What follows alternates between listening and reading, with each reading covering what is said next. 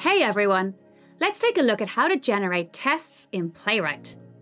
Now in this video I'm using the VS Code extension which I've already installed. This gives me a testing sidebar here on the left hand side. So I can click on that testing icon and you can see all the Playwright options. I'm going to click on Record New. This creates a file for me and my test block has already been started, and you can see VS Code has a box there saying that Playwright Code Gen is recording. Now over on the other screen, I've got a browser window. This is popped up and it's got a little toolbar which I can move from side to side. You can see the red dot because I'm already recording, but I also have an option to pick a locator. I've got the option to assert for visibility, to assert for text, or to assert a value. Now let's go and test something. We'll put in a URL and press enter, and this is the URL we want to test. Now in VS Code, what has been generated for us is an await page go to and the URL we put in the browser window. So let's go and get some testing done.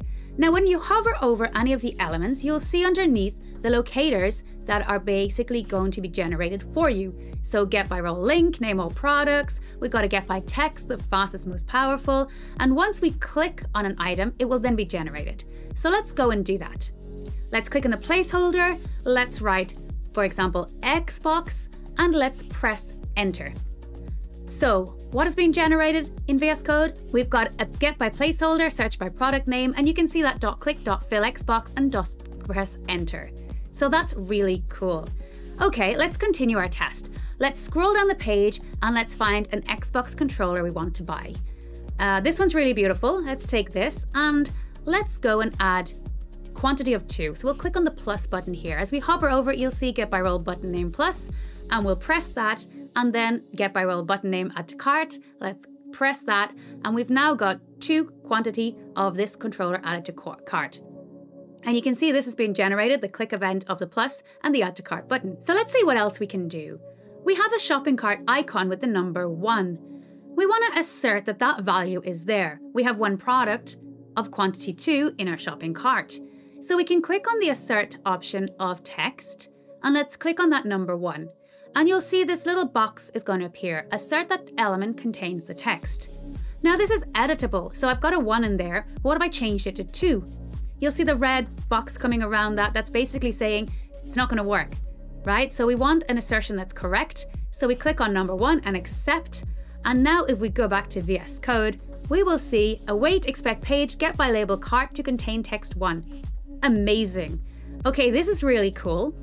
What else can I do? Well, I want to click on this icon and let's open this page and let's test out another few of our assertions, right? Do we want to assert visibility? Do we want to assert by text? Or do we want to assert by value? Let's take a look at the value. So value be something like a text box. This quantity is not a text box, that's text. But this one here, get by role text box, is a value. So let's click on that one. And then let's go and add another assertion. Let's do the visibility and click on the number 2, get by text quantity of 2. Let's click on that. And now over in VS Code, we have our 2 assertions, get by role text box to have value 2 and get by text quantity 2 to be visible. Okay, amazing. So let's continue testing. Let's go and remove the item from the cart. That's what a user is going to do. This one is too expensive. We don't want this after all. And now our cart is empty and that's what a user is going to see. So let's assert that your cart is empty is there. We could do visibility, but let's assert the text. This is the actual text we want to use. And again, it's editable. So in our box, we could say, let's put now, and you'll see that's not going to be found. But your cart is empty. Let's accept that. And here we have an expect page to locator H1 to contain the text your cart is empty. Again, we could use the visibility here. This depends on what you want to test for. And we'll click on the get by role heading, name your cart is empty. And over in VS Code, you can see that to be visible assertion has been generated for us. And here we have our complete test. We can either cancel recording, we can go back to the browser window and press the record button to stop it. And that's it, we have our test created for us. So we're going to press our green triangle and Playwright is going to run that test and you can see how quick that test passed.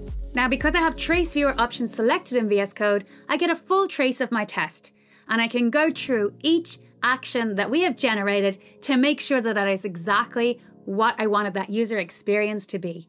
And that's it, that's code generation in Playwright. Have fun and happy testing!